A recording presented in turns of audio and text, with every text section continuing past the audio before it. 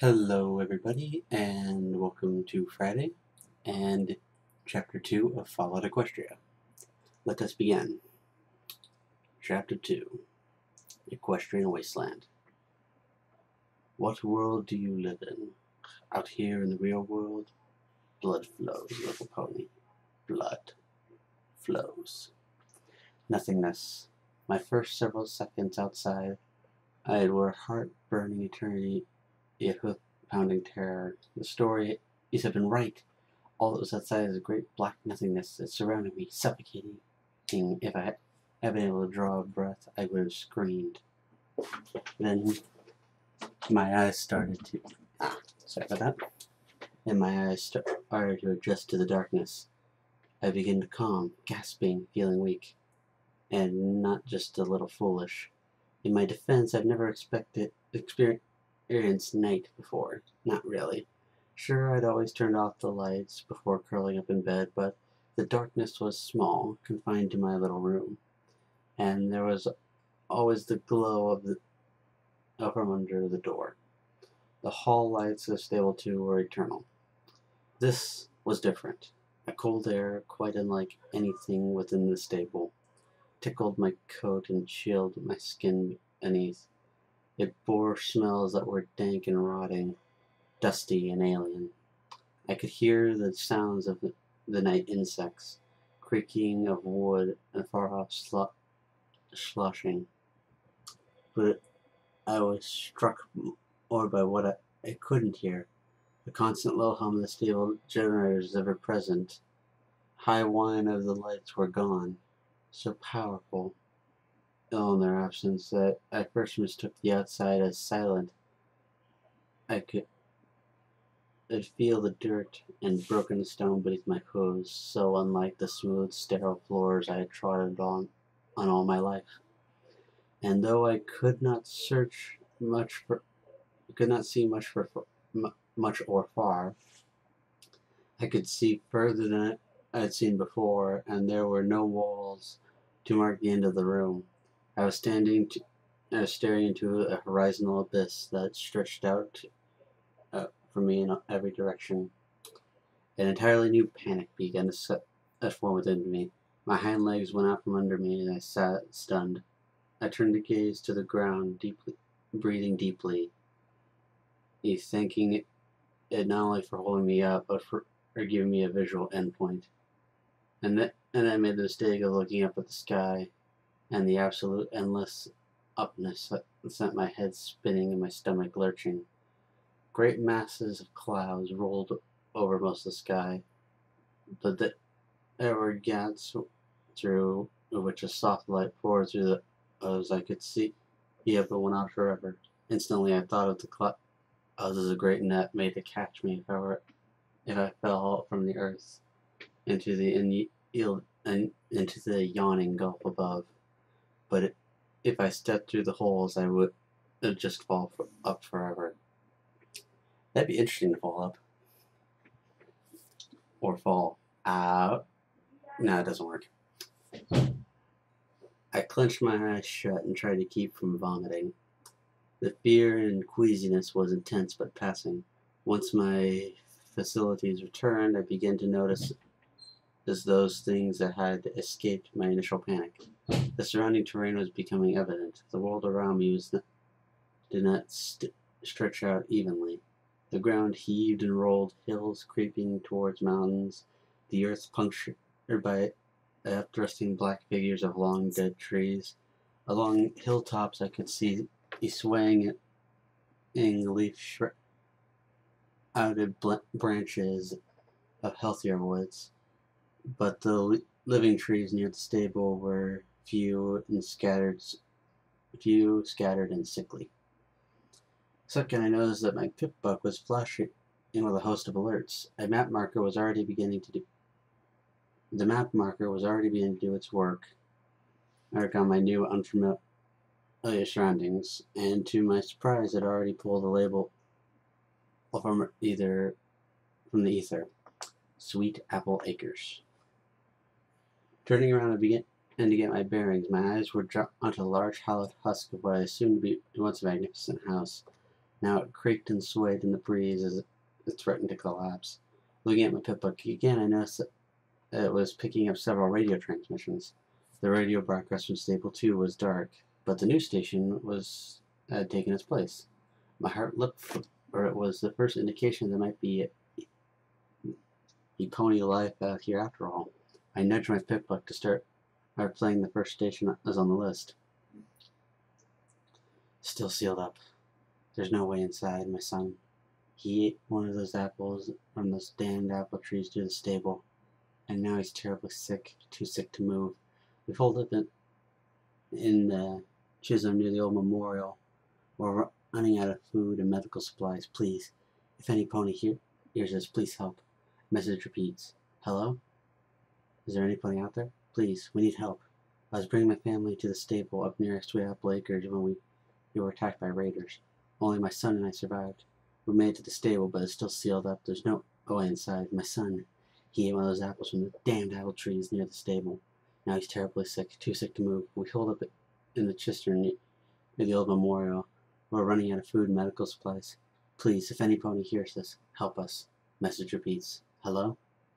The voice was filled with terrible resignation, as if the pony had given up hope, but was just going through the motions. Shaken, I turned it off. I didn't think I could hear it. I could bear to hear it again. That is, when I noticed a soft tickling from my pip buck. Checking over, I discovered that it's a radiation detector, a feature I'd never known to be used.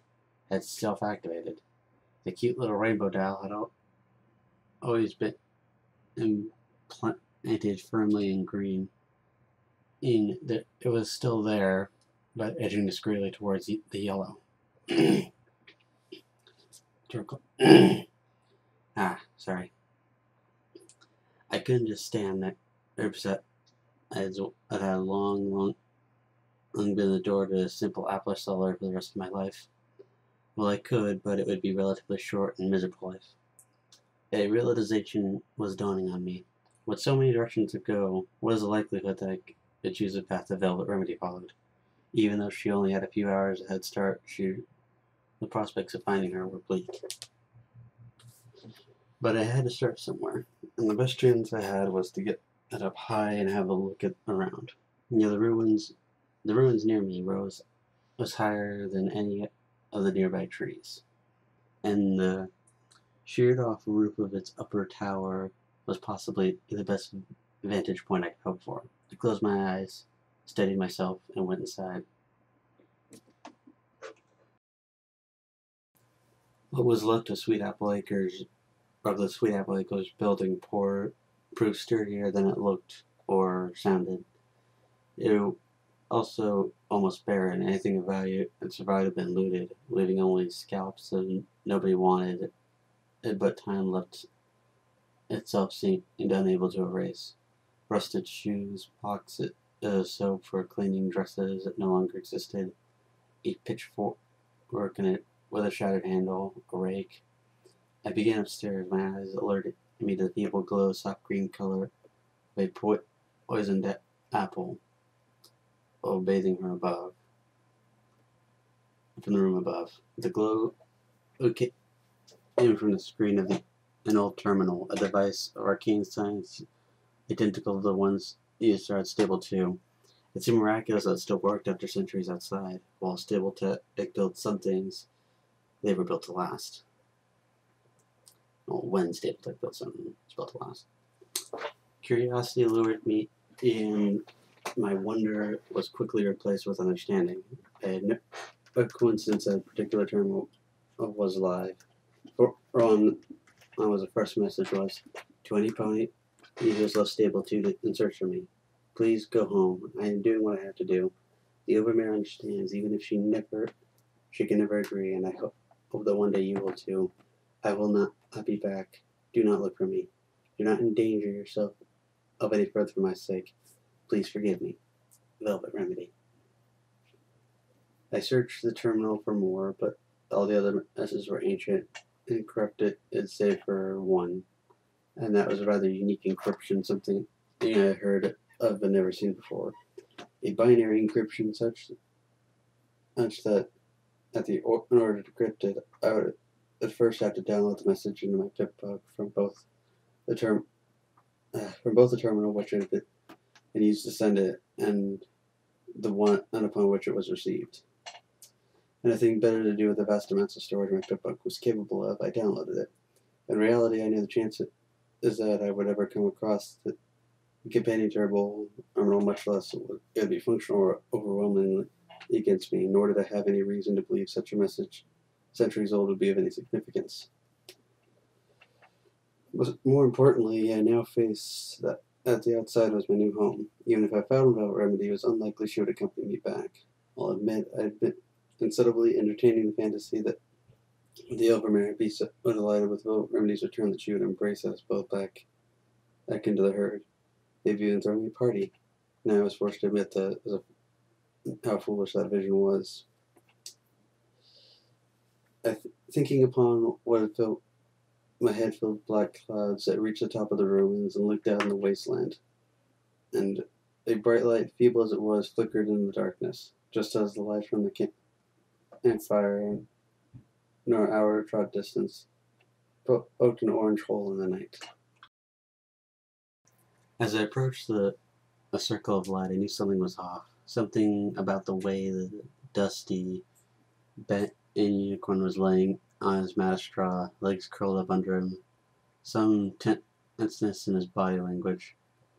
But it wasn't until I stepped a hoof in the light and got a good look, a warm hello dying on my lips. I saw he was gagged, and caught the glint of flames against the few exposed links of the chains binding his hoofs. Well, looky here. Here walked up all nice and pleasant, did she? A large earth pony emerged from the shadows of a nearby rock. His hooves clacked metallically against the rocky ground. Should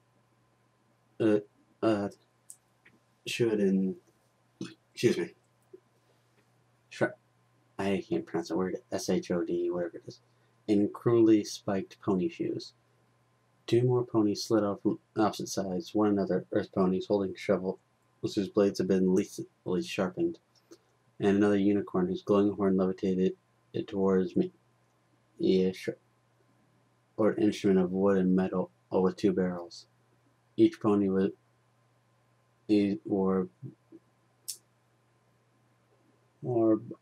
arding made of thick hide, much like night. I had never seen a firearm before, save from pictures and books. Those books were more explicit enough for me to recognize the mortal threat. The bound unicorn on the mat shook his head with a sad yet a desertive look and began trying to scrape and gag away with his forehoof, no longer making an effort to keep the chain secret. The three ponies menacing me spared him only an occasional glance. Might as well trust yourself up for us. Thus the gun-wielding unicorn snickered, then addressing me, "You wouldn't mind, would you?" Laughter, and another unicorn too. That's your pretty price, this one. That's your pretty price? For what? For whom? The one holding the shovel spear in his mouth mumbled something incomprehensible, then apparently deciding the gun as a sufficient deterrent, spat out the weapon and reiterated, "By the go, I mean, look at her. Or I think she's taking a bath." I was suddenly and bizarrely aware of how filthy the four ponies were, and how foul they smelled. I managed to cover a gag with a sneeze. "What's going on?" I asked of emotion batting supremacy in my head, and confusion clawed its way to victory. The captive unicorn finally succeeded in pulling the gag free. "They're slavers, you idiot!"